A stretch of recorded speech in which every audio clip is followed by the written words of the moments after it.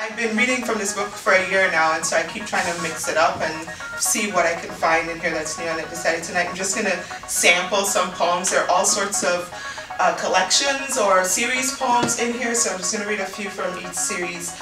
I'll start off by saying this book is haunted. There are lots of ghosts and elegies in here. So the first couple poems I'm going to read are from that sort of section of elegies.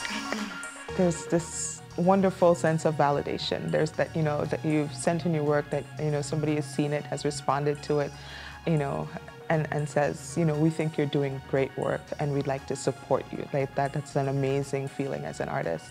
I definitely think some of the encounters with other artists, again, we sort of tend to be, at least if you're a poet, sort of these solitary pockets of work.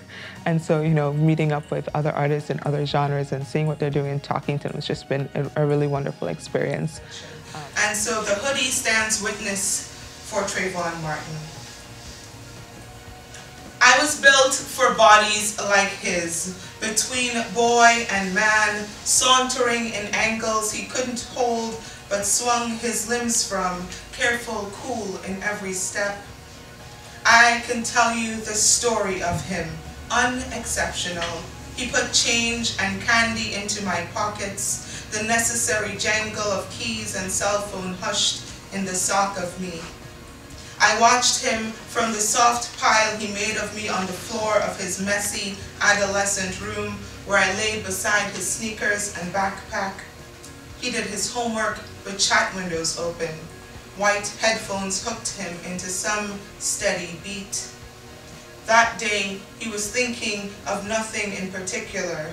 He was quiet in his skin, tucked into the shade of me. He was an easy embrace until an old ancestral fear lay its white shadow across us like an omen.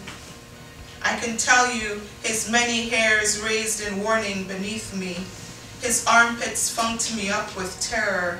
His saunter slipped into a child's unsteady totter under the weight of a history staggering behind him, mad with its own power.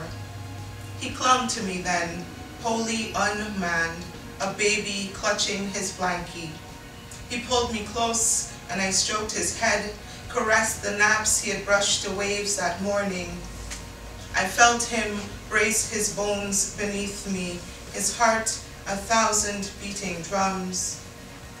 The bullet ripped through us like a bolt of metal lightning. His blood, losing its purpose, ran into me, and I wished we were truly a single body, that I could have held its rush and flow like a second sweaty skin. I can tell you how his spirit slipped out, like steam from cooling water, slowly fading by degrees until he stilled. I feel like one of the most important things to art is risk. And so what I was able to do with my grant was take a workshop with a really wonderful writer out at the Fine Arts Work Center in Provincetown. It was a week-long workshop on, developing your sort of prose writing so I was able to sort of experiment with a different genre, again, go to this wonderful community, study with this artist, pay the, the fees required to do that. And so that was just really a great experience for me, and both learn how to think about teaching, which is, also what I do, and become a better writer. So that was wonderful. And I think I would have hesitated to invest as much money as that opportunity cost if I hadn't had the support from the grant. So that was wonderful. I'm grateful for that.